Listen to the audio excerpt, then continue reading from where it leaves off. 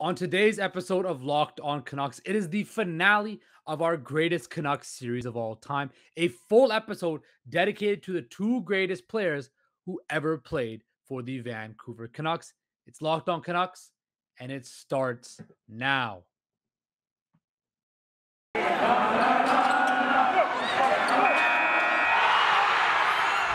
Locked On Canucks, your daily podcast on the Vancouver Canucks. Part of the Locked On Podcast Network, your team every day. Hello, everybody, and welcome back to Locked On Canucks, the show that keeps you locked in on all things Vancouver Canucks. I'm, of course, your host, Justin Pooney. You can find me on Twitter at _Process Sports. Of course, please like and subscribe to our channels on your favorite podcast platform and on YouTube. Again, I want to thank you all for making Locked On Canucks your first listen of the day.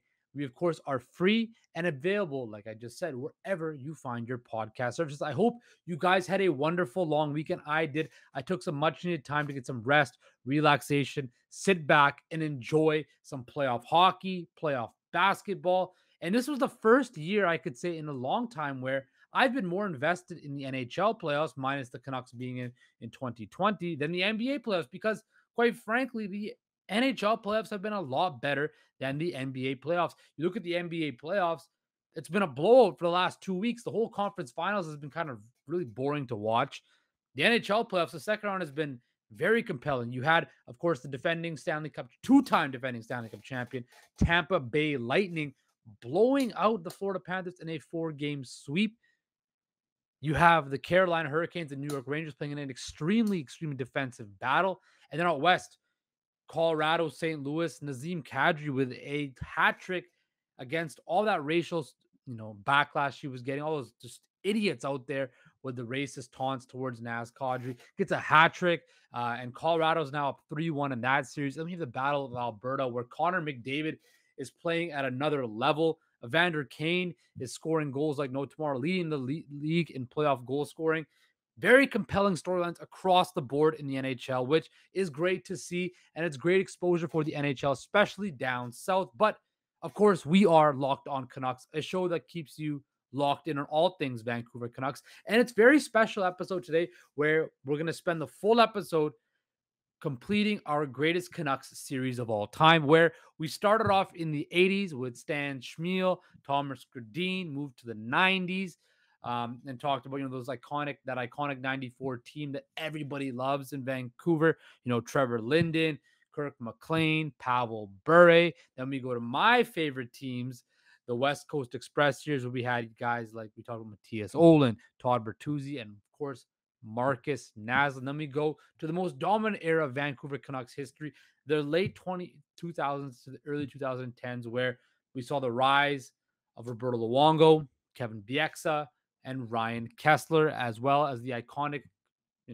underdog story of Alex Burrows. But today, we conclude this series, this chapter, this look back, per se, with the two greatest players in Vancouver Canucks history. The only two players that have won MVPs and scoring titles, have over 1,000 points, 22 and 33. Of course, your favorite set of Swedish twins, Henrik and Daniel Sedin. So this episode is going to be from the beginning of their time in Vancouver, all the hardships, all the difficult times, to them ascending to all-star players, to superstardom, the 2011 Cup run, and then just their legacy in the community. So it's going to be a ride. It's a great way to cap off this series, and let's just jump right in. So the Sedins arrived in Vancouver probably under the most unusual circumstances, because GM Brian Burke at the time probably pulled off the greatest draft day wizardry of all time to land both Sedin brothers, who, of course, are from Sweden, the same town as Marcus Naslund. And Brian Burke was able to deal defenseman Brian McCabe, former Leaf, and a first-round pick in the 2000 draft. Of course, the Caesar drafts in 99 to Chicago for the 4th overall pick in 99. He then shipped the 4th overall pick and 2 third rounds to Tampa for the first overall pick. And then he sent that first overall pick to Atlanta, who did not want to take one of the Sedins. So then Brian Burke secured the second and third overall picks, and of course was given the right to acquire Henrik and Daniel Sedin, where they would come over to Vancouver, not with the iconic red beards or the red goatees that we saw them finish with, as fresh-faced teenagers who looked so shy and did not know what looked like they were, extremely young kids. And they came onto the scene, and my, oh my, what a time. So their rookie year, of course, they came over to Vancouver in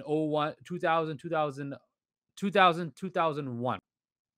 Henrik had a modest 29 points, while Daniel had 20 goals and 14 assists. It was an early start for the Sedin, as it is for most young players in the NHL that come overseas, come from overseas, adjusting to the NHL, growing into their man bodies. It was evident, we all remember Brian Burke saying, Sedin is not Swedish for punch me in the face in a scrum, cross-check me, because, of course, teams were taking liberties of them in the playoffs. And that was a notion, or the Sedin sister notion, which was a dumb thing to begin with, kind of stuck with them for their careers. But I'll touch on their toughness in a second. But those early years for the Sedins were very tough. They would talk openly about how difficult it was for them to leave home, come to Vancouver, and, establish themselves as NHL players.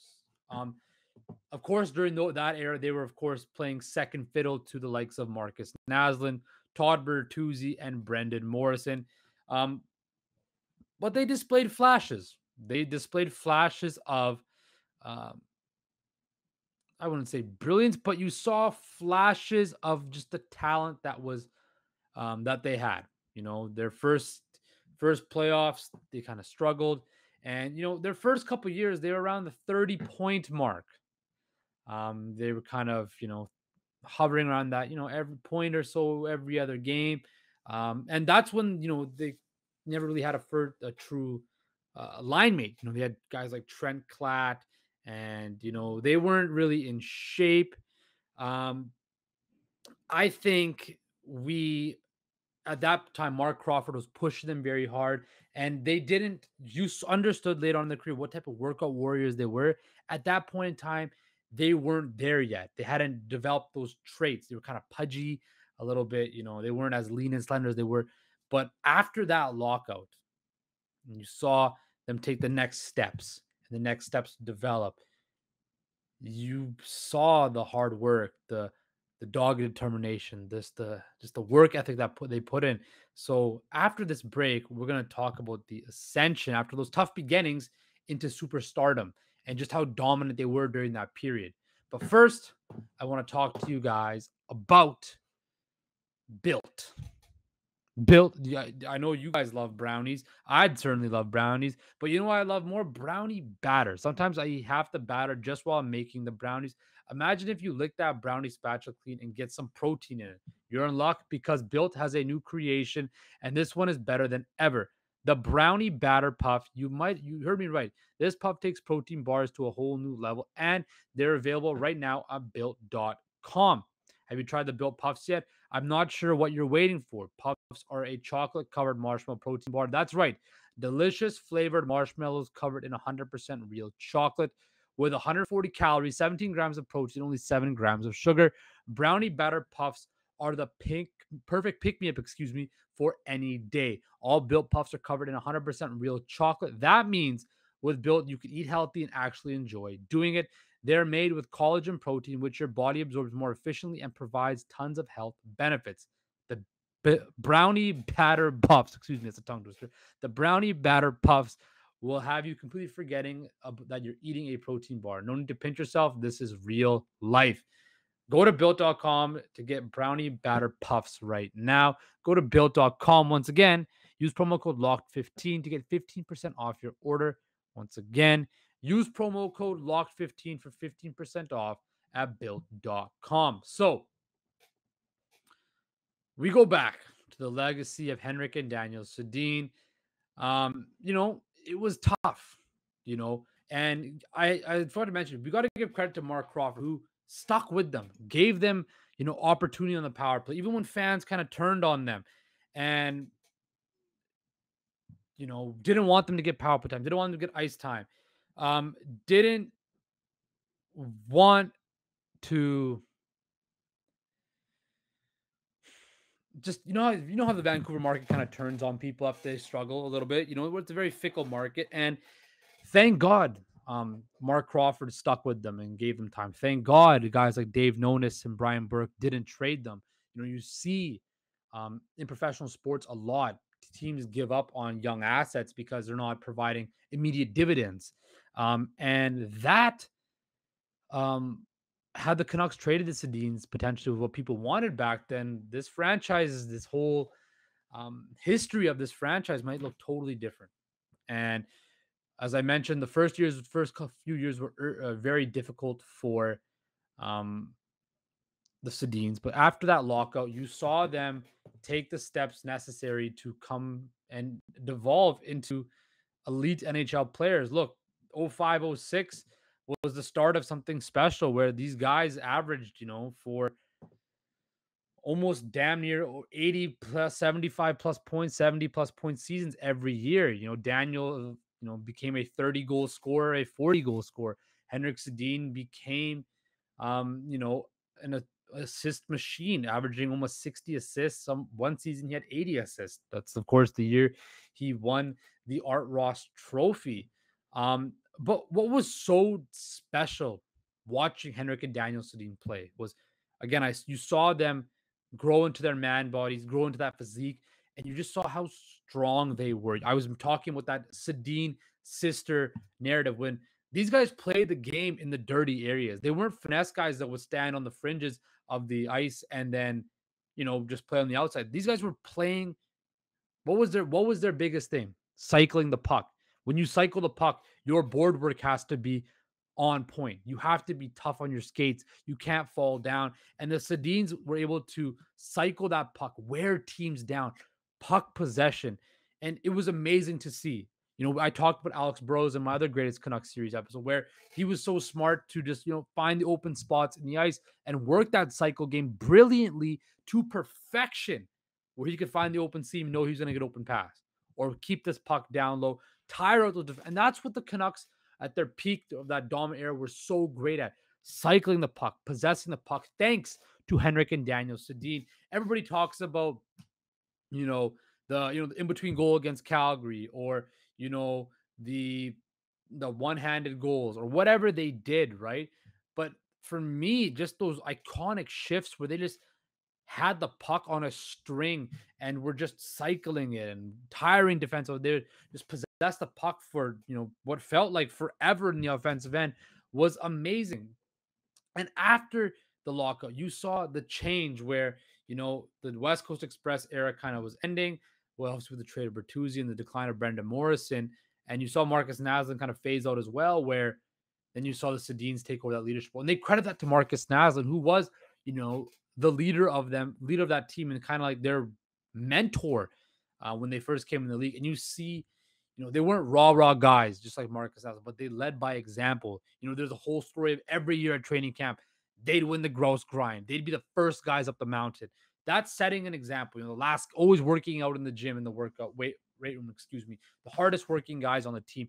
And that is how you develop a championship mindset, in my personal opinion. If your leaders, like, if I'm on a team and I see, my best players putting maximum effort in every game, every practice, that should push you harder innately to want to, if my best players who have won MVPs and scoring titles and all of this, all-star games, all these accolades, and they are putting in the work like nobody else, that should push you harder. Because if they're already that good and they have the talent to do that, but they're working on it continuously, if I'm not that talented, I have to work, just as hard, if not harder, to reach my level.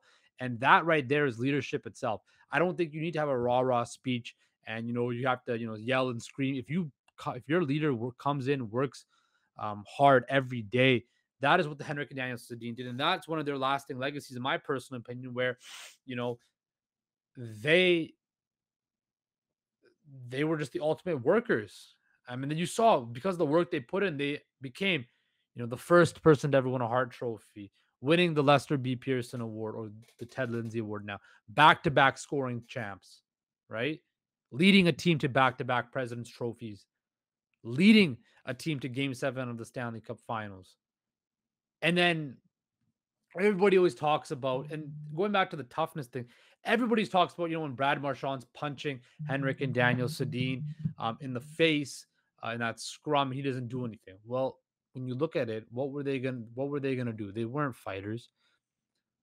They were told that whole year. The whole mantra of that Canucks team that year was don't fight back, get a penalty, and draw a penalty, and we'll score on the power play. Now, it didn't help in that Stanley Cup Final series that the refs didn't call as many penalties and the Canucks power play went dry, but that happens, right? That definitely happens. But when you going back to that 2011 season, the 2010-2011 season, Henrik Sedin was named the captain, and rightly so. He, was, as I mentioned, a great leader. That year he was coming fresh off a season where he won the Hart Trophy and the Art Ross Trophy.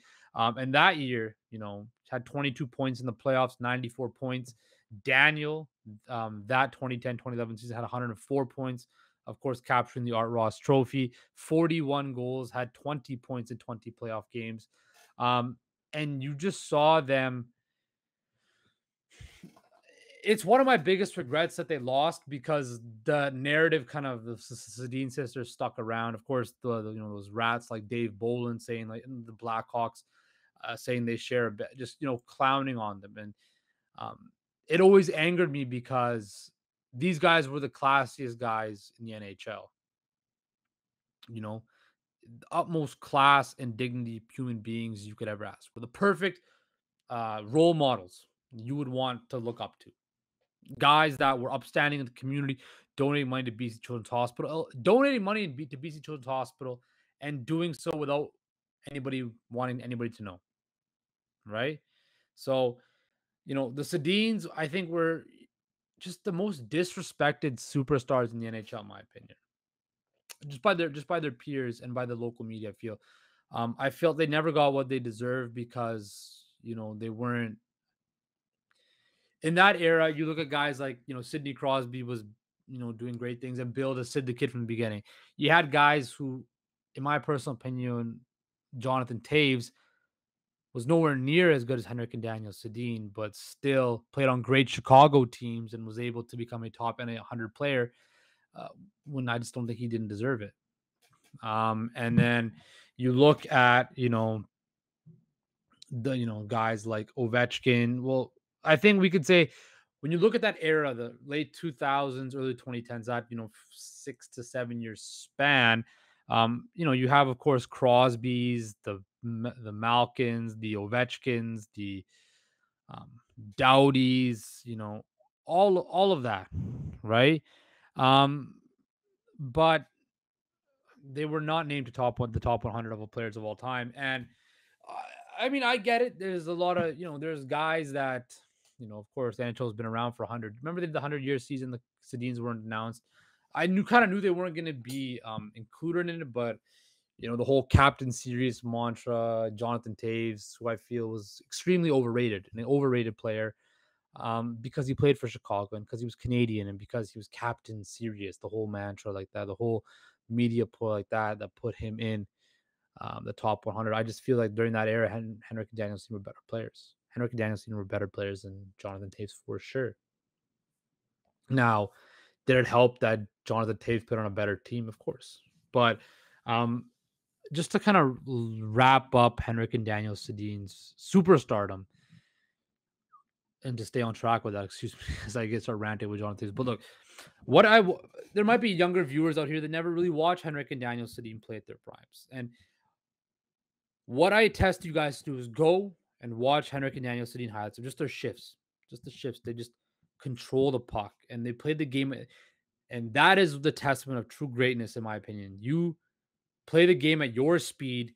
You play the game that you play, and there's nothing that anybody else can do to stop you. Everybody knew the Sedins wanted to cycle the puck, play that puck possession game, play on the boards, but nobody could stop them.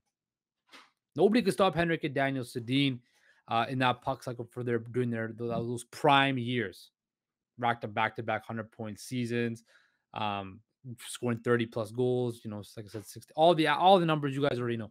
What they were able to do um, was downright scary. The two of them were the two best players in the league and the two best Vancouver Canucks who ever lived. No questions about it. That is why their numbers are retired. They'll forever be immortalized in the city of Vancouver. That is why they are the two greatest Canucks who ever lived. And coming up after this break, I want to talk about off the ice because, again, as we've mentioned about all these greatest Canucks of all time, majority of them have been Canucks for life and will be remembered for Canucks for life, but also their ability to embrace themselves and integrate themselves with the province of British Columbia and the city of Vancouver. So we're going to touch on that after this break.